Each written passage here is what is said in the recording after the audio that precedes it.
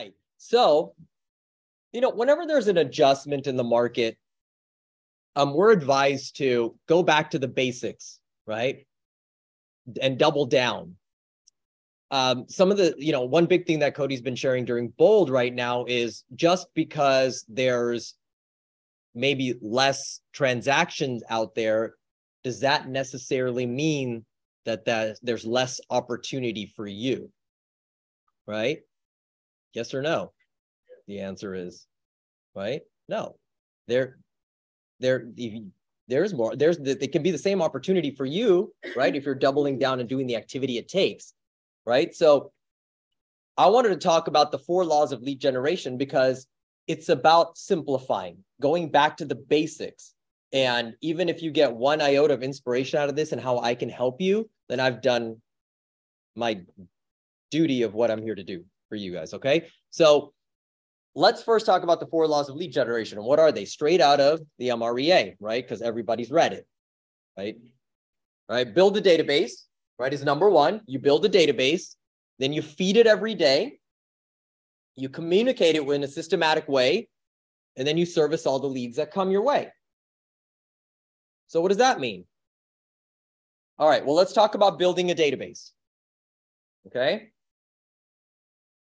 The number I want to focus on first is actually creating that database, okay? And the big number that you guys may be hearing about over the last couple of months is 201, right? KW has done this initiative with 201, right? So let's first take a look at this little graph that you guys may have seen if you've been around for a little bit.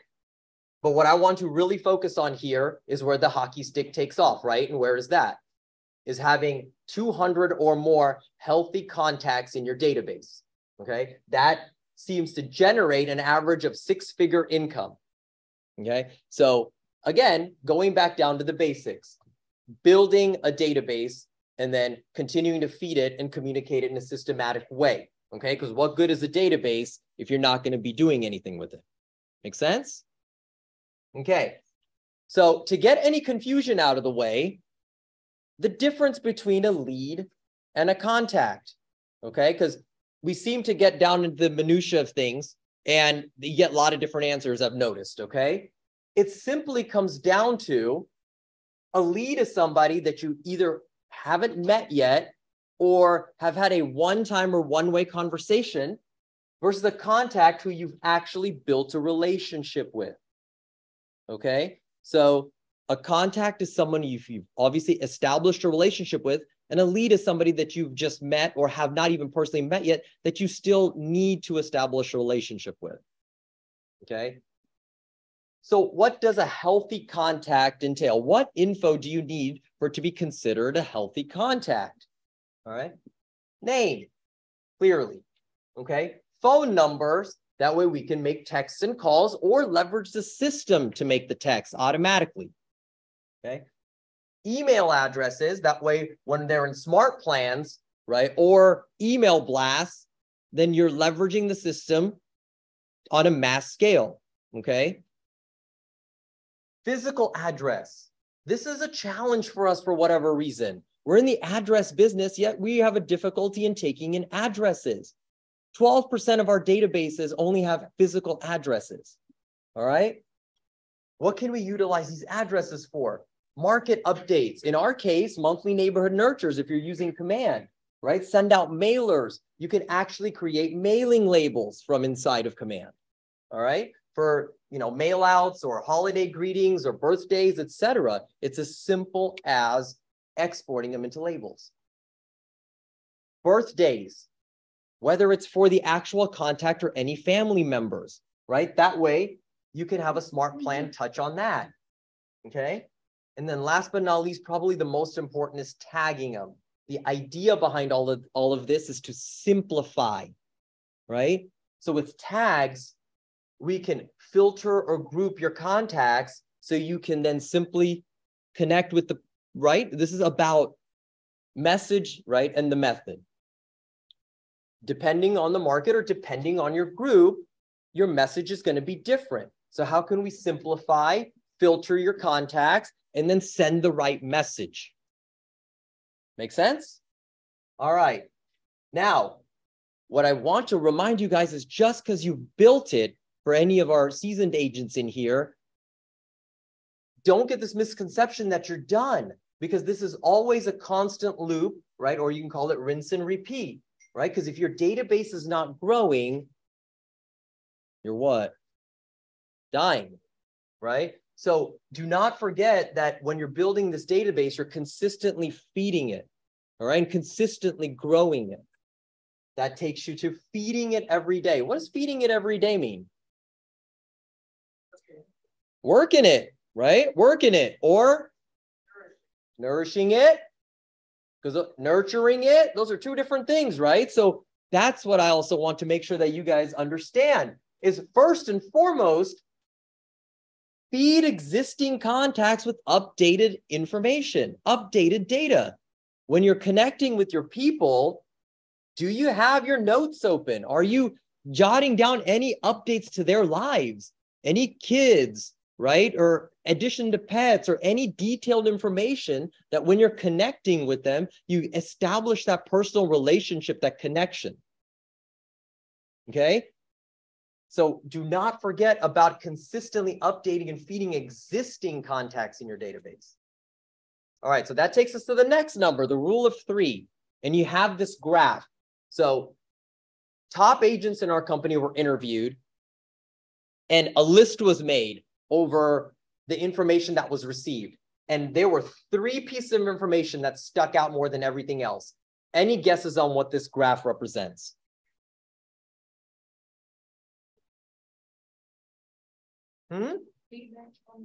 Feedback from contacts. Anybody else? Yes, great job, Brandon. Lead gen source, your lead sources. All right, so the top 100 agents in our company were interviewed, and over multiple answers, there were 3 that absolutely stuck out over everything else. Okay, this is for now in this shifted market moving forward that the focus should be on. All right, any guesses on what number 1 is? Wrong. Sphere and database is absolutely number 1. You're so fast on that too. Like, you're so confident, right? Working your sphere and your database absolutely is number 1. Number 2. Open house. Now you were supposed to jump in. Yeah. Open houses. All right. And number 3. Sure. Internet lead generation. All right. Teacher's pet, right? Good job, Brandon. All right. Your sphere of influence in your database. Open houses and internet lead generation. Now, internet lead generation falls into 3 buckets, okay? You have your social media, okay? Social media connections, search engines. So if you're running, your SEOs and whatnot, your websites, results that pull up there in your search engines, and then of course running as a lead aggregator, right? Social media ads, so you can directly be a lead generation source for incoming leads, okay? Now, communicate it in a systematic way. This is what I definitely want to focus on right now, right? Simplify, simplify, simplify, okay? How can we leverage our system to simplify this task for us? Because this is the most important part, right? How do we make sure that the people that are in our database are not falling through the cracks, right? How many of you, especially the ones that, have been at this for a while, have had circumstances where they've known people, had relationships? I already hear laughing, so they know where I'm going, right? Had relationships with people, and yet because of a product or circumstance, they did business with somebody else. Right? Look at CW, can't even, he's trying to reach the ceiling. Right? It's because, right, we're not communicating with them in a systematic way. And I know I'm in the middle of this, but I also want to point out that, yes, some of this stuff sounds so basic, yet we don't do it. Right? We don't do it. And this is all it takes, guys. That's why Gary came up with these. 4 laws of lead generation. You stick to these and your business is going to be successful, right? The top agents nationwide, how do they succeed? How do they, right? How do they limit the ebbs and flows of the market? Is because they're consistent. right? They're consistent. All right, so how do we simplify it? Well, anybody that's in your sphere of influence that you're adding or your database that you're adding to, they should automatically be on an, for example, 8x8 smart plan.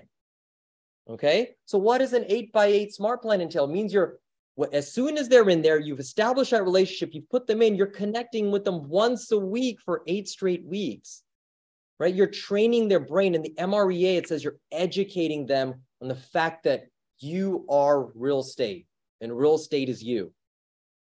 Okay, inside of this, it automatically puts them on a monthly neighborhood nurture. So they're starting to get monthly updates from you on the market based on their neighborhood.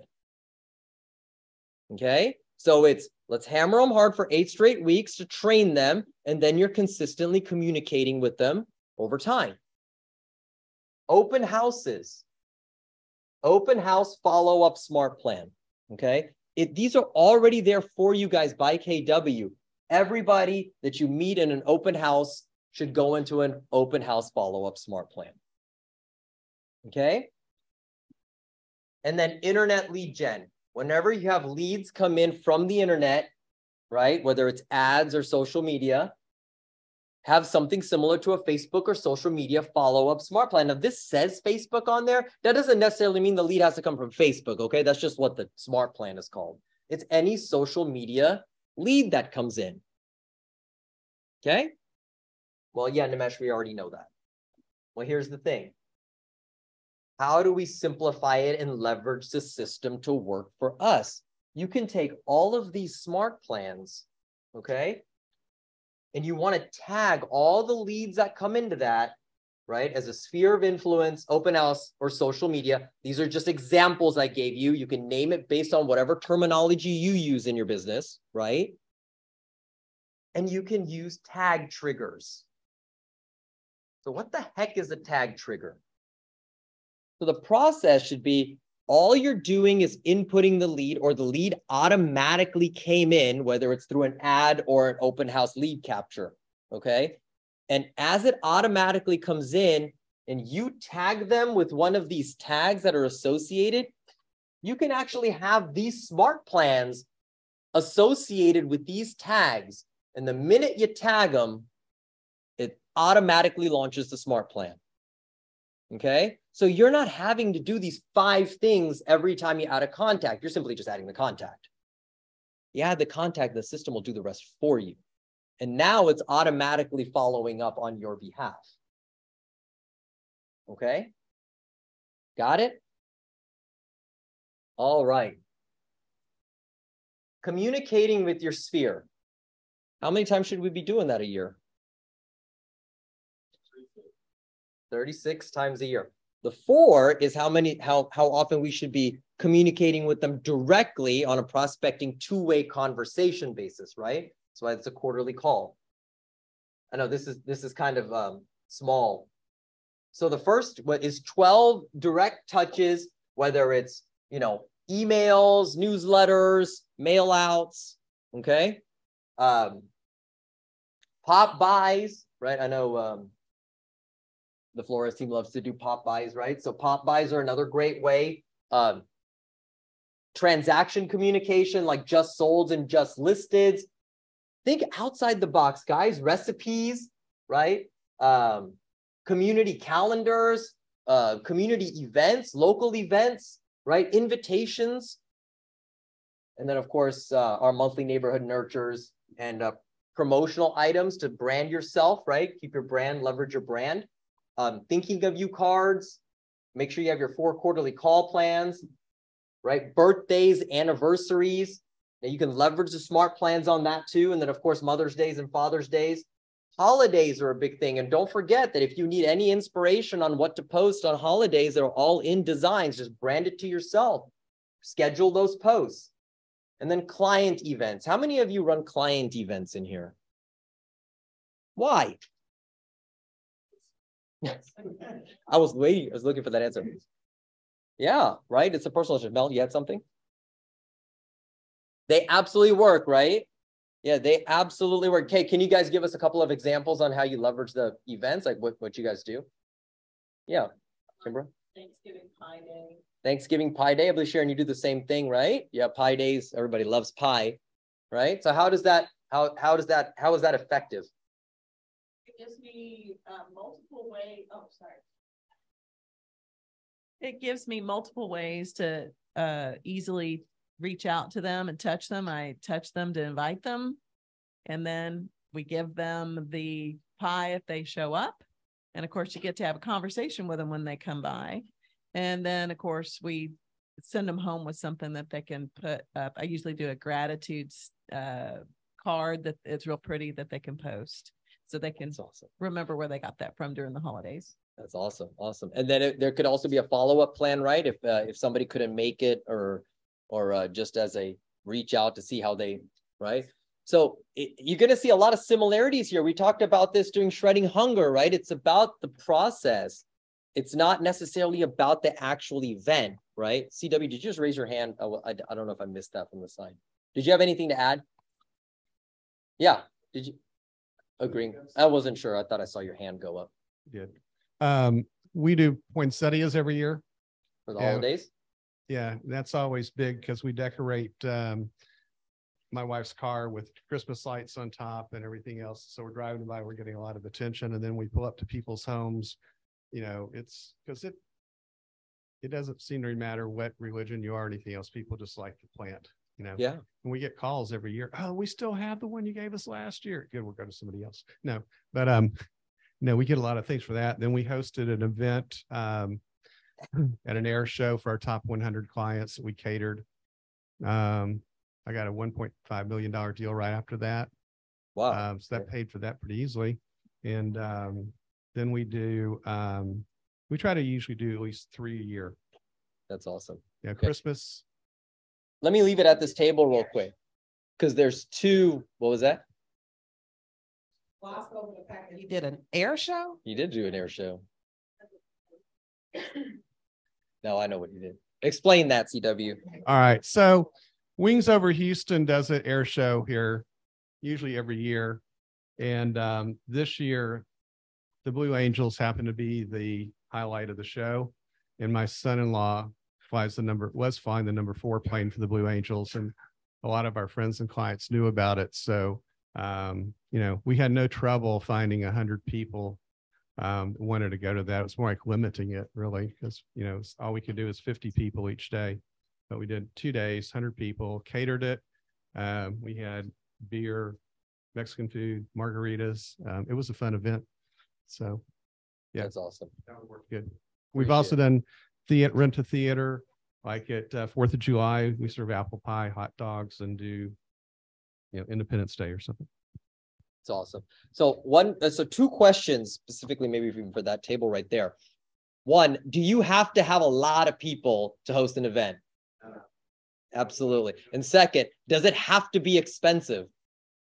Right? There's ways around that as well, right? So it's something that we actually talked about in our leadership huddle this morning, is that sometimes we just overthink things way too much and then don't actually do the action, right? So don't overthink it and do the action. There's something very specific here that I wanted to make sure that I pointed out, right?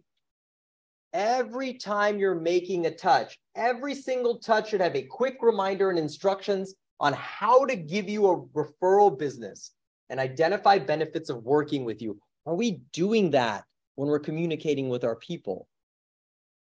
Right? Are we reminding them how? Right? It's a MOFR. Are you, right? It's a, you know, you're looking for an immediate response. What's the call to action on, hey, do not forget that I'm here to help you and anybody else you know, right? Who do you know that I should know? Right? Okay, I thought this was pretty neat too. Think outside the box, guys. The word I want you guys to internalize is experiences, right? Provide experiences. What's making you different? What's going to make something that you do that's going to resonate with these clients to make them clients for life? Okay? Don't, you know, like, think outside of the box of, oh, Cutco knives, and thank God they're not here today. Cutco knives or you know, baskets or something like that. What about the experience? And these are some great great examples. Right? I remember at family reunion, we heard about somebody that never does open houses, never does open houses. What they have is ice cream socials every weekend, right? Yet what's sitting right behind the ice cream truck? Their new listing, right? Hey, come get an ice cream and check out the house while you're here. You think you're getting 4 visitors to that open house? No way, right? So, partner with people, right? There's gutter cleaning and junk removal. In fact, Cody's been giving that same example recently in Bold, is find vendor partners and provide deals to your people. Hey, I have a gutter cleaner who's providing a discount, who can get you a discount, 20% off. You think anybody you partner with said, hey, is there any way you can offer my clients like a 20% discount if I bring you a bulk? Who's going to say no to that? Right? So think outside the box. An interesting one that we had heard recently was Zoom events. There's some celebrities that actually you can hire for like 30 minutes or so, and they'll pop on a Zoom with whoever you invited. And then it's like a meet and greet, and they'll give some piece of value and, whatever it is, and everybody's in awe. And it's not even that expensive. I have the name for it. I'll have to put it in the Facebook group. It's not even that expensive. And yet you gave somebody an experience of somebody they look up to live and in person. Right? So think outside of the box. Or you can just send a Starbucks gift card, I guess. I mean, I think most of us do that already. But all right. So why am I even bringing some of these up? So some fact checks, right? Some statistics. Even today, don't forget that with buyers, 67% never get past the first agent, right? 74, right? Never get past, 84% never get past 2. This is why when we're not communicating with them, we lose them to somebody else because they already just met the random Joe Schmo at the open house, and now all of a sudden they had to do a transaction with them. Right? It's about setting that appointment, communicate with them, be consistent, and set the appointment. The rest will take care of itself, right? Same thing on the seller side. 80% never got past the first listing appointment that they met with. 91 if you count the first 2, top 2. So are you the first 2 people that somebody thinks of when they think of real estate? Like for a seller, you should be number 1. You're going to get 80%. All right, so mind share, guys. This is all about mind share. All right, all about mind share. I brought this back up with a little bit of extra data. Yes, this sounds so simple, yet, but again, we don't do it. So let's get in there and do it. All right, let's build that database. Have the solid piece of data in there, right? More data, more power for us, right? And that's how much, the more data we have in our system, the better it is.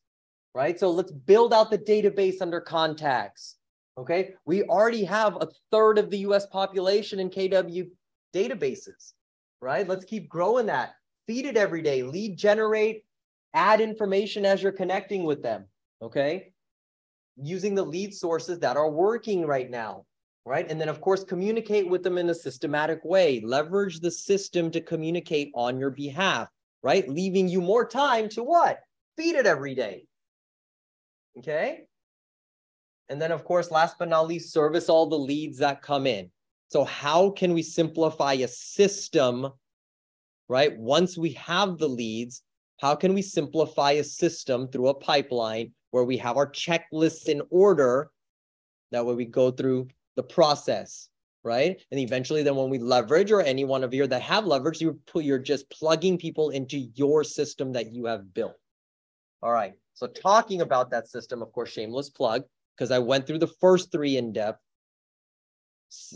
actually systematically servicing those leads. I am actually going to go over Friday. Okay. Right here in the training room at 10 o'clock, building out that pipeline, building out that checklist per stage of the transaction, and then how can we update our clients automatically through those checklists. Okay, so if you need to do that in your system in command, that is what I'm going to go over in depth on Friday. Okay, all right, any ahas, any questions on that? Just do it. I love that, Winona.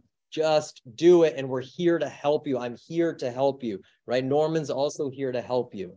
All right. We talked about tag triggers and all that. I'm going to have it out there, okay, on how to set that up, or set an appointment with me and we can set it up. I'll set the tag with the trigger and you're good to go. Okay. It's as simple as that. I'm giving you a simple option. Let's do it. All right. Good deal, guys. I know that was simple. Yeah, we needed to do it. So I hope you got value out of it.